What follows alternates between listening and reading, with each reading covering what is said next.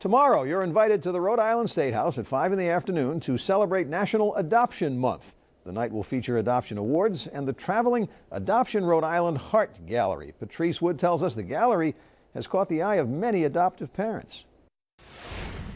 They are the faces of children in foster care, representing the hundreds who are waiting to be adopted. For the past decade, Rhode Island photographers had donated their time and talent to the Adoption Rhode Island Heart Gallery, and their pictures get results. For example, Lace. Her beautiful portrait was among the many in the traveling gallery. She is now adopted by Lori and Kelly, who saw the picture and called Adoption Rhode Island. And then there's Destiny and Shaheem, also featured in the exhibit. That's Destiny. She's a sweet little girl. He's a fun brother. She means everything to me. The siblings grew up in foster care.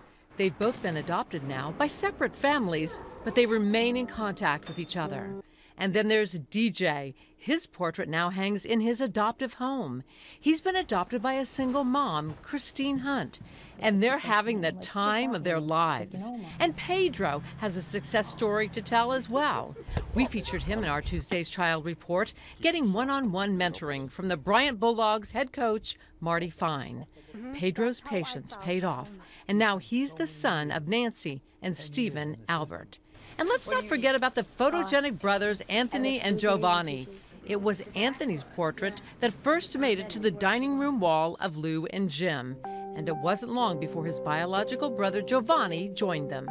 There are so many kids who need to be adopted, who need homes. And there are people out there, we hope, who will hear our story and know that there is success out there, success for them and for us as well. Patrice Wood, NBC 10 News.